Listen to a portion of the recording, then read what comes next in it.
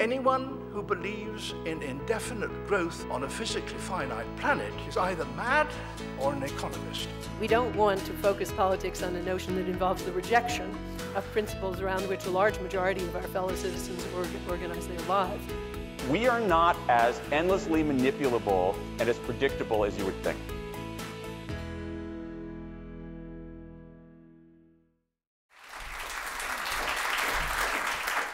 What I'm going to be talking about will be a certain sort of neighborhood that tends to be found in the outskirts and the darker interstices of major cities beyond the ends of tram lines and so on, that we tend not to notice, or if we do, to attempt to reject or force out. This is a place called Bulaq al-Dakrur, which is in Giza, just to the west of, in fact, physically adjoining central Cairo.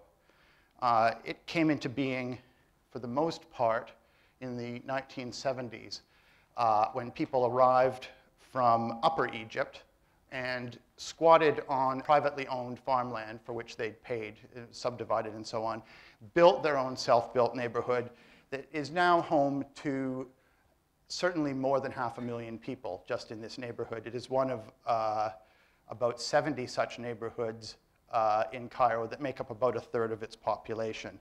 It's a haphazard labyrinth of a neighborhood of narrow alleys, smells, endless activity.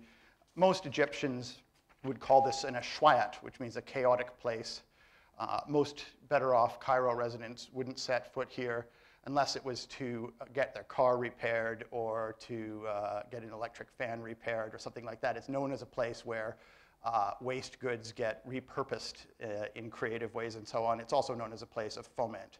And indeed, on January 25th, it was in Bulaq, right around here, that the first crowds formed outside of a sweet shop, gathered into the thousands and marched on Tahrir Square. Why were they frustrated? The residents of Bulaq had used their neighborhood as a platform to propel themselves into urban life from the village. They used their property which they owned, the small patches of land they'd bought, the self-built houses above them, and the rising value of that property to finance small businesses. And they started to develop what I'd call an arrival city lower middle class of merchants and small factory owners who maybe were making, $5,000, $7,000, $9,000 per year per family, and who had higher ambitions for the education and business success of their families. But they were constantly frustrated in their lives in Bulaq by the established middle class of Cairo. And this established class had frustrated Bulaq's residents' ambitions in a number of ways.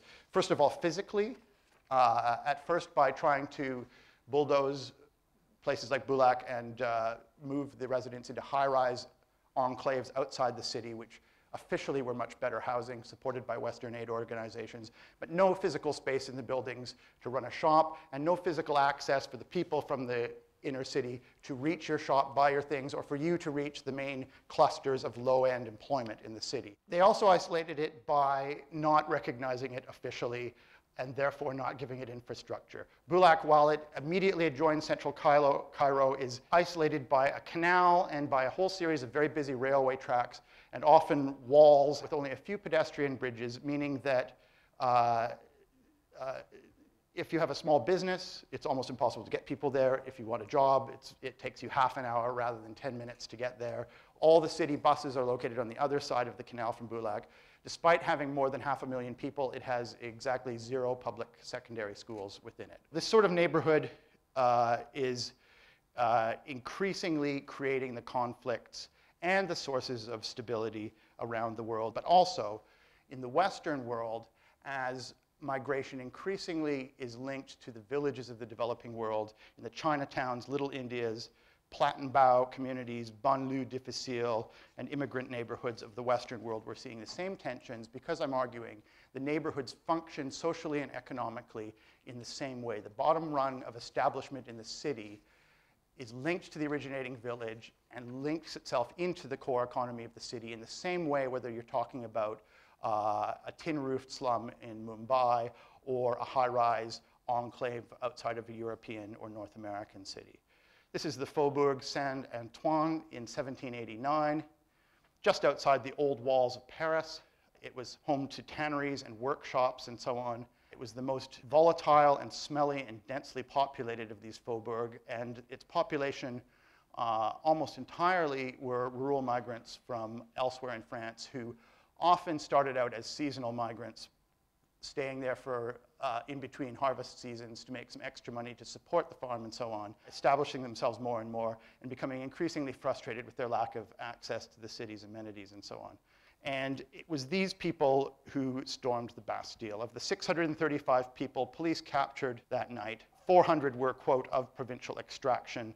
That is, they were rural to urban migrants living in Paris. And this was true of most of the revolutions and uprisings of the 19th century, that the majority of the crowd were the people who had migrated from a rural area, though they were rarely either the organizers or the beneficiaries in the end of these uprisings. Especially after 1848, the rural to urban shift in Europe became a source of great social mobility. The move from peasant life to cities ended famine and starvation as commonplace phenomena in the West by converting land into food production, often cataclysmically, but in the end, in a way that was sustainable and stable. And it ended exponential population growth as a phenomenon in both Europe and North America, because urban family sizes are universally so much smaller than rural ones. After the Second World War, in the decades of rapid decolonization, we began to witness the formation of large arrival city enclaves in what was then called the Third World, first in South America and the Middle East, then in the Indian subcontinent, gradually in Africa. People coming into the city seasonally, the pavement dwellers and so on, to make a token income to support the village. Eventually, the village starts to develop a new equilibrium where it starts being mainly urban supported, and the agricultural income becomes secondary or even tertiary. That's the case, for example, in Poland, where in almost any village you'll visit, the older daughter working as an office cleaner in the city of London will be sending an income back to the village that is 2 or 3 times the size of all the agricultural income and the EU and Polish government subsidies combined. China passed this threshold during the past decade, where now remittances from the cities of China now outstrip all agricultural income as the main source of rural income and so on. So the arrival city neighborhood, these neighborhoods I'm talking about, are becoming the main source of rural income in the world, and ideally the main source of development financing. At some point in the last 3 or 4 years, depending which agency you ask, the world reached the 50-50 point of rural-urban. And if conservative projections of trends continue, by 2050, the world will be 70% urban, and we can reasonably say that this will be the century when the most parts of the developing world will become as urban, more or less, as we are. Probably not in the same way. You don't have this development does not happen in parallel with between the West and the South and the East, but certainly with some of the same effects at least, because people around the world tend to change their way of living and have the higher living standards when they shift into urban life. This is a place called Karail, Dhaka, Bangladesh, probably the fastest growing city in the world, depending how you measure it. This here on the left is Gulshan, which is the neighborhood that people like us live in Dhaka. It's where pretty much the entire spectrum of the middle class lives. And to the right, across a sewage-filled lagoon on a piece of land that in the beginning of the 1990s would have been just a grassy peninsula of municipal electrical utility land. You have a cluster of people that is somewhere upwards of 30,000 people living in a very densely packed area. Nobody's really counted them properly. This is what people see from the high rises of Gulshan looking down. Their view spoiled by what they see as a place of the fallen, almost an insect-like infestation of people. The people in the high rises want it eradicated. They complained to the government about it, unaware that their house cleaners, their prostitutes, their nannies, their drivers, all the people they need to get through daily life are all coming from down here into their apartments. This neighborhood is a product of this enormous rate of urbanization. Every day, hundreds of families arrive by boat and minibus from the north and the south. But rural villagers who wind up in Karail don't just fall there from the poorest parts of the earth. In fact, the ones who make it there tend to have invested heavily. They're the ones from the village who've saved the most, who've often been sent by their whole village to come and make some urban income to come in. And those who have come here have often lived earlier in slums on the further outskirts of Dhaka that look nicer to us. But they've moved here for a couple of reasons. First of all, they have easy access to the good jobs in the high-rise buildings there and in the garment factories nearby. But also, even more importantly, they can buy the patch of land beneath their tin shack. Not legally, because nobody really knows who actually owns it. It's a municipal utility who certainly never had any intention of subdividing it or selling it. But whoever seized control of it first will sell it with an informal deed or certificate that is legal enough in their minds and in the minds of everyone around them to allow them to borrow money based on the rising value of that property and start a small business or do whatever you want with it. There is both jobs outside, but also a cluster of opportunities inside it. First, it looks like this. It appears as claustrophobic and unhygienic as you can imagine. And then you start to notice things. You notice electricity is fully installed illegally, jury-rigged in, as is running water through a improvised network of garden hose pipes tapped into the water mains and sold to the people in the tin shacks at a rate per liter that's far higher than the wealthiest people in the city would pay. This is a classic thing about these neighborhoods. And you see cable television everywhere. In fact, the guy who gets you through these neighborhoods and introduces you to people and knows what village they've all come from and how much money they're earning is the cable TV guy. And you often wonder, why would people who are making not more than a couple dollars a day per family be willing to pay $3.50 a month for a package of television programs? These are not for people who've fallen out of the edge of society. If you talk to the people about why they're getting cable TV, they'll say, well, essentially, we see ourselves as the sort of people who have cable TV. It may account for a ridiculous percentage of our income, but we expect it to be a tiny percentage of our children's income.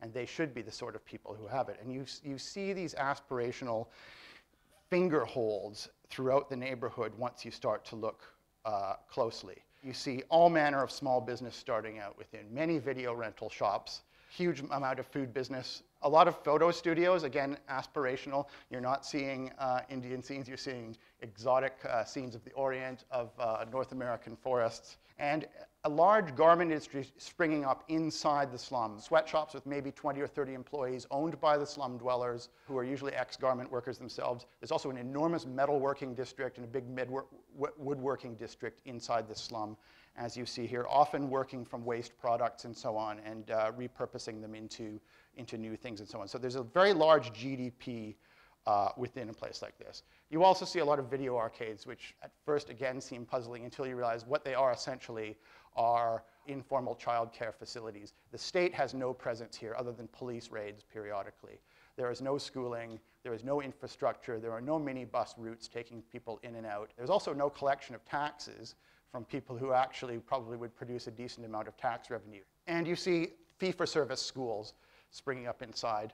I've been in slums in Mumbai where people live on earth floors, where every third household or so you see a rudimentary PC in the back with the oldest daughter studying JavaScript programming or something, and an investment of the family that amounts to something like a third of their annual income or something. There's a lot of hope in these neighborhoods invested in these type of activities. So you get guys like this. His name's Ujjal Mia. He found work after being sent from his village, which was subject to a seasonal starvation that killed a certain percentage of its children. After scrambling on the ground and working as a rickshaw puller for a number of years, he found some work bundling together Ethernet cables in office buildings. And that pays him $75 a month, which is far better than garment pay or so on, which has been enough to buy essentially his family out of the village, allowing the other villagers to use urban incomes to consolidate their holdings and move a bit away from the subsistence sort of farming. Here's somebody who didn't make it. Maksuda Begum, her husband died after 2 years there, which meant that they became a one-income family. She had to decide between her daughter or enough of an income to support herself and her village.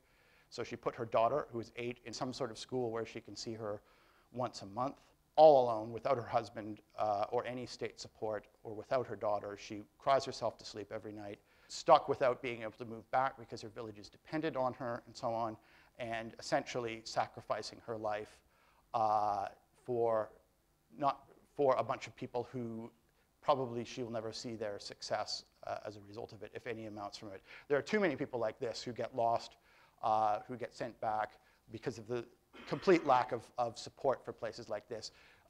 Generally, governments around the world have been very hostile to these neighborhoods. That's begun to end in recent years. There's been a greater understanding in many countries that these neighborhoods are actually the source of the next middle class and so on, if they're allowed to prosper. That certainly, if you demolish them, you're not just driving out a bunch of people, as China does every few years, but you're also destroying the livelihood of a village somewhere and of a generation coming up within it. You're creating sort of a wave of damage. It's a fallacy that people move in a straight line from backward conservative rural customs to sophisticated secular urban customs. The period in between in these neighborhoods, these bottom rung neighborhoods with its insecurities, its need for tight bonds and supportive institutions, its threats to the coherence of the family and the person is often the time when new hybrid protective cultures are developed. And this culture of transition can be more conservative than the originating village culture. We have to watch out for things that block the progress of these neighborhoods. We have to watch out for these barriers. We need to understand these neighborhoods, their function, and to invest in their success today, because they're the place where the story of the 21st century is going to be told. If at the heart of the 21st century, as Doug argues, these arrival cities are driving our future, I guess we need to think normatively about what that means, not least what it might mean for what the state does, what it might mean for how we think about the market, and what it might mean for what lies in between. I myself was carrying out some research, talking to people who were some of the village clans who set up the arrival cities for the migrants into parts of Shenzhen, which grew from a city of, well, basically a spread of villages of 50, 60,000 to a city of, depending on how you believe the stats, somewhere between 15 and 20 million. What happened when the Chinese moved on in trying to establish Shenzhen was that they allowed property rights so that the local villages could develop property in order to bring in the migrants and put them up. And what was told to me was the story by one of the village elders who described a situation where when originally, before the days of GPS, when Deng Xiaoping opened up, the villages were determined by the spread of lychee planting. So the village, the government inspector came to kind of define the borders of the village which were allowed to be developed, and he went out in the evening and defined the area of lychee planting. The villagers took him back at night, got him drunk, completely drunk, whilst at the same time some of their compadres went out, dug up all the lychees and buried them around somewhere else. They did this several times so that the village kind of expanded 4 or 5 times by kind of digging up the lychees and replanting them and getting a bigger area defined as the Zhongzhensuen. The reason for mentioning this story is, of course, some people win, some people lose as part of this. In terms of Doug's argument, that one of the things that I think is interesting in parts of the book and in this talk that Doug gave today is this sense of trying to capture creativity depends on people being able to buy into the future of the arrival cities. Now, for some people, not least in Egypt, the example we had at the beginning, that would mean that they need to buy into the property market going up. But for some economists, people who kind of take their lead from the classical economics of people like Ronald Coase, who would suggest you need clear markets, clear property rights tied to clear property ownership, what that means is what you need to do in these arrival cities is not destroy them, as Doug said, but to clarify the property rights. What that's meant, and there's people like Timothy Mitchell who have done a criticism, this is what happened in Egypt, is that when you have clearer property rights, people make a lot of money, just like those folk in China, and the thing moves on very, very quickly. And a different argument is that what you need is a pirate modernity. The real creativity is in places like Delhi, where you get the pirate videos, the pirate IT. You can go and get an Apple that looks like an Apple, plays like an Apple, is an iPhone. It's just that it's made somewhere slightly close to Shenzhen, but it comes through a different route onto the market. Now, what we think about that is unclear, but one version is a very kind of pirate modernity, the other is a much more classical modernity. We might think about what the state does. Doug's described London as very successful through its liberal markets, allowing an accommodation and an upward mobility of migrant groups. But as that migrant family, I think in the book, and certainly in the street that you described, has taken the right to buy housing. It's bought housing from the state. So part of that was about what the state does and the state's interventions in making that kind of social mobility possible. And the final point I'd want to touch on is that also what we might think about is how we look at some of the spaces that work and the spaces that don't work. There's a really beautiful book by Stefano Boeri, the architect, called Uncertain States of Europe, where he takes this, what appears to be a very desolate landscape, and begins to pick it apart, room by room, block by block, and finding the laundry that's not meant to be a laundry that's hidden in one part of the building, or the mosque that's not meant to be a mosque that's hidden in another one of the flats. And those kinds of creativity are sometimes not easily open to the eye. So what looks hostile in those spaces between the state and the market are sometimes hard to find, and we need to look for them quite carefully. You seem to lay out a quite strict formula for success for arrival cities. You talk about transportation links to the city core, direct access from the street to buildings, the ability to open a shop on the ground floor, and home ownership, and even you specify 5 stories as the ideal so that you can have sufficient density without the need for an elevator. But I'm wondering about how the needs of diverse cultures plays into this formula that you come up with. Well, the 5-story building arrangement tends to be what develops organically when people have the ability to do so. I don't think it should be planned or ordained from the top down.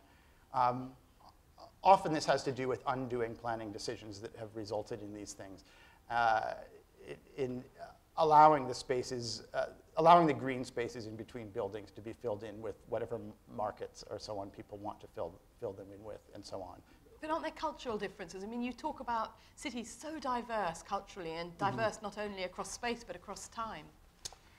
The cultural differences are often shocking. To give one Western example, a lot of the public housing towers of Britain and other European countries were built with the sort of 4-person family in mind, and there's had to be a lot of de-walling and so on to account for the much larger families that come in from places. Although I should note that this again is a temporary measure. Family sizes of immigrant groups all fall to the family size of the host country within 1-point-something generations.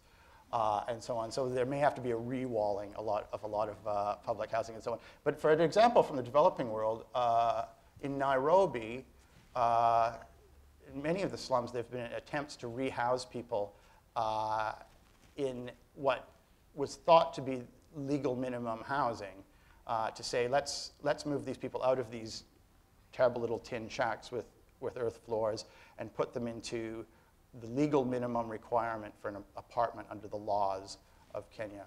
The problem being that that legal minimum requirement was about 4 times the size of the largest house in the slum, and it created this interesting economic effect where people would either find ways to simply sell that flat to somebody in the middle class because it was middle class housing, or they would subdivide it into 4, 5, or even 6 units inside and rent them all out and live in one of them, so everybody ended up in a smaller and less hygienic space than they'd started out in, and so on. There's a lot of work which I explore some of in how to prevent these perverse effects from distorting attempts to do good in these neighborhoods. These are the cultural effects of people trying to do good in neighborhoods without understanding that the culture of the people moving in and their needs for physical space and for market space and so on are very, very different. In a lot of Western European countries, there's a lot of resistance to what people moving in from a rural area in North Africa or Turkey or Eastern Europe would like that neighborhood to be like. That the elegantly planned Legoland-looking developments are going to look a bit more like the souk for a little while, and they might not pass all the laws of hygiene regulation and so on. Well, if you want them to work, sometimes it helps to allow that to happen for a while. People integrate culturally much more effectively when they've had a chance to integrate economically, and having the right physical space to allow people to set up the economies that work for them often is the pathway to doing that. In the book, you say that the arrival cities could bring this next great economic and cultural boom, or, as we saw in Egypt, could be the place for the next explosion of unrest and violence. And you say the difference depends on our ability to notice and our willingness to engage, more putting on is individuals or the state. Who is the our that you refer to here? It's always worth interrogating a we. Well, I think, in India now, there's a clamour in some of the the places around Mumbai that you were talking about in Delhi, likewise, to be designated as slums, so that in the slum clearance programs you can capture value. So I think some of we need to be aware of the unintended consequences and counterintuitive effects. That's the opposite move, exactly. You want to move yourself down to slum status so you can capture all this development money coming in.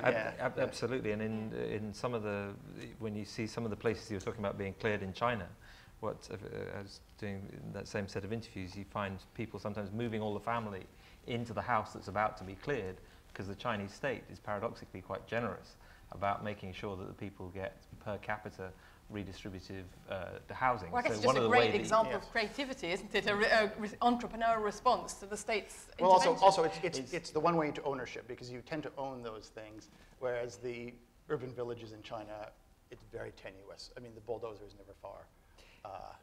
As you were saying, people who make the money are the old guys from the villages who been there 200-300 years. The guys who started out. Absolutely. Yeah. I mean, there's a village called Dafen where you can see they make paintings. They make something like 30% of all the oil paintings in the world. But there's now Dafen Xinchuan, where the people who owned the original village have actually built a new village about 10 miles away, all of 6-story condominiums, all very nice for themselves, and they just left the old village behind. Yeah, essentially the luckiest villager to be in China is the one who's on a village that gets encroached by the growth of the city, because then whatever they call the remains of what used to be the collectives on the farm becomes essentially the proper development corporation that sells its illegally subdivided bits first to the squatters from the villages who are living there, the 200 million people in China who are living both in a village and in the city because they're not legally allowed to fully migrate.